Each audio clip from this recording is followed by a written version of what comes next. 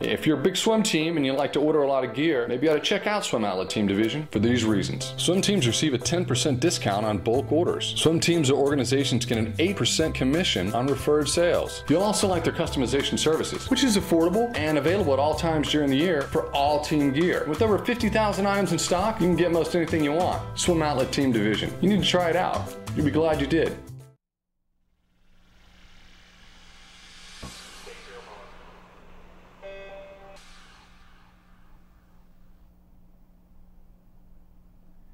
This is the Morning Swim Show for Monday, June 24th, 2013. I'm your host, Jeff Cummings.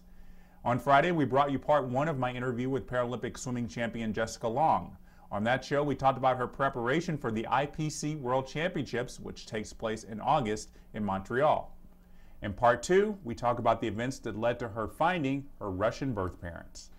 Well, all of that is got to be really exciting, winning 8 Paralympic medals, being part of a major international Coca-Cola ad, but and it would be the highlight of anybody's year. But I would imagine all of this surrounding the location of your Russian birth parents has to be the top moment of 2012 for you.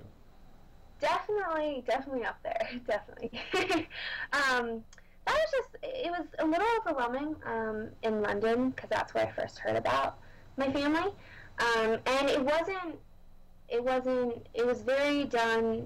done very professionally. You know, there were times I was walking in the Paralympic Village and these people would come up and hand me notes that said, you know, we found your biological family and we want you to come back on this TV show in Moscow after the games. And at this point I didn't really know what to believe, you know, because it was something that is near to my heart. You know, I would love, before London, my plan was to go and find my family. So while I'm competing, I'm like, is this just a joke? Like, is this, you know, are they trying to mess with my head? Because this is emotional. This is hard. And we kind of just, you know, kept the media tucked away while I competed. And if anything, I think it helps me, you know, swim as well as I did, because I used any frustration that I had towards swimming. And I wasn't upset that they found my family, and I was overjoyed. It was the way that it came about. You know, I wish it had been after London. Would have been a little bit easier. Yeah, it definitely would have been. But it was really nice. You know, my family have all been so supportive, and when I came home after London the next morning, you know, from flying all day, I was able to get online and see my family on these talk shows over in Russia, and you know, I got to see them, and you know, I look like them, and it's so cool, and it's really cool to know. Cool knowing that my biological mom and my biological father, they ended up getting married, and they ended up having a daughter who's 19 and a set of twins.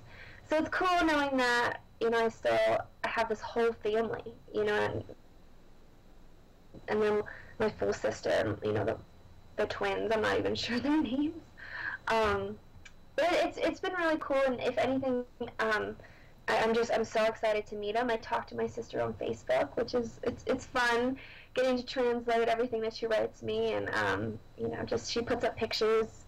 She tries to put up new pictures, you know, once a week. So it's really cool. And I know you had said you wanted to be able to go to Russia to meet your parents. You haven't met them yet? I have not met them. It's just been a little crazy trying to figure out time for all that, and you know, we're tying it in with a really big documentary, so I'm really excited for that. But we've been working on that contract. And, you know, just learning other organizations that I'm hopefully going to team up with. So it's going to be this kind of big thing, and we didn't want it to be too rushed, going to Russia. And, you know, there had been a couple plans of going in June and then September. But with everything, with getting visas and everything, it's just been a little hard getting it all figured out. So we're right now hopefully aiming maybe around Sochi or right after Sochi or next summer. Next summer we won't have World Championships. So that's kind of the update on that, and I'm just as excited as I was, you know, when I found out, when I was home after London, and you know, I can't wait, and just knowing that we're going to capture it all on film is going to be really cool. Yeah, that is very exciting. Before we move on, I want to kind of get viewers up to speed here. You were born Tatiana Krylova in Russia 21 years ago, to I guess more 21.5 years ago. And then your parents were advised to leave you at the hospital because you were born without the fibula bone in your legs, and there was a concern that they might not be able to financially support a child who had this disability. and then you were adopted shortly after your first birthday to American couple, and that's where you grew up in Baltimore. And now here you are at 21 years old, you know, with the possibility of being reunited with them. Just, I mean, think about that. I mean, just how. We know it's cool to think about, but I mean, just did you ever think in any point in your life that you would be reunited with them? No, you know, when I was little, I went through a phase where when I was really little, I wanted to meet my mom. And it never occurred to me that there was a whole family that came along with her, or even my dad. You know, I always just thought about my mom, meeting my birth mom. And then when I was, you know, in my early teens, I didn't really care too much. You know, I was happy with I love my family back home in Baltimore, and I just was okay with it.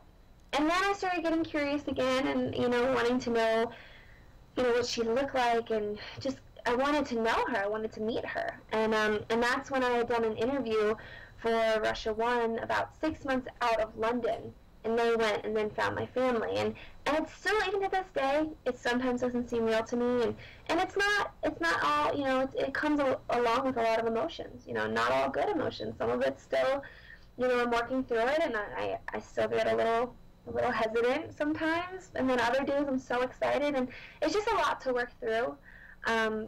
But for the most part, I'm just so excited to meet him, and it's a happy situation. You know, it never occurred to me that my mom may not even have been alive still, you know, and knowing that she is alive, and she married my father, and there's 3 siblings that, you know, it's just, I couldn't imagine any better, and I'm really, really thrilled to go. Did your age have anything to do with it? The fact that you're now 21, did that give you any perspective of, now I think I'm of the age where I think I'm okay, I can accept meeting your family now? Yeah, definitely. I definitely, you know, with moving out here to the OTC 3 years ago, I've definitely grown up and become an adult. But I think if I had heard this information, even in Beijing when I was 16, I'm not even sure how I would handle it. You know, I don't even know if I could handle it, because it's a lot about finding out that you have this whole other family in another country that you've never met, you know, and it's, at the same time, it's really cool too, because, you know, I was talking to my younger sister, my adoptive sister, who is my sister, but she said something to me that I'll never forget. She's like, Jess, you have 2 families who love you. And I think that's really special and really great. And that's what I'm going to take with me when I go to Russia, is knowing that, you know, this family already loves me. And they gave me up because they couldn't care for me, and they did what was best. And I'm not angry, and I don't hold any grudges. I know that what they did was what they had to do at that time. And I couldn't imagine not being adopted with my family in Baltimore. So it's a lot of emotion, and I'm really excited. Yeah, I mean, just think of all the things that this opportunity has given you. Like I said, all those Paralympic medals and all the accomplishments you've achieved in your life. Yeah, and I hope they get to know me as, you know, Jessica Long, you know, not the swimmer, you know, because that's kind of how they first heard about me, was, you know, the Paralympic swimmer. So I'm looking forward to them getting to know me without, you know, besides just my swimming. But. Well, unfortunately, no one can stay at the elite swimming level forever. Even though I'm sure you'll probably, if you're a Paralympic champion at 12, I can't imagine you'll be a Paralympic champion at 40. But do you have any future career plans? Yeah, right now what I'm looking into is I would love to do motivational speaking. So I want to get my degree in communications, and then maybe do something with mass media and work for ESPN, or just do something. I love the Women's Sports Foundation. You know, I would love to do something with one of those places. So, still trying to figure it out. Well, and this is, I guess, because you weren't an NCAA swimmer, most people probably just don't think about this, but have you attended college classes and everything? I've done just classes at a local community college, and that worked out really well with being homeschooled. I was homeschooled my whole life. But right now, I put college on hold, just with training out here at the training center.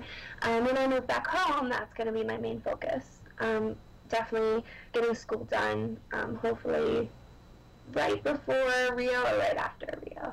So. I think that's a very good plan, very good plan. You've timed it well, you've planned it well, it seems like. Thank you. I definitely feel good about it. And I wasn't really sure what I wanted to even do before, and it allowed me to really focus on my swimming out here at the training center. Well, you got a long way to go in this career, I'm sure. I mean, Rio's probably just the start. Wherever 2020 happens to be, I'm sure we're going to see you there as well. Yeah, hopefully. Well, Jessica, thanks so much for joining us. Just congratulations on everything with 2012, not just in the pool, but out of the pool as well. And we're looking forward to seeing you at World Championships. I know it will be weird to only see you in 4 events, but I'm sure it'll be exciting nonetheless. Yes, I'm very excited. All right, thanks again. Thank you, Jeff. Bye. All right, so that was Jessica Long joining us today in the Finis Monitor. As we said, she'll be one of the many swimmers we'll be watching at the IPC World Championships. Be sure to visit swimmingworld.com as well as our Facebook and Twitter pages for recaps of the competition. And that's going to do it for today's edition of the Morning Swim Show. I'm Jeff Cummings. Thanks for watching.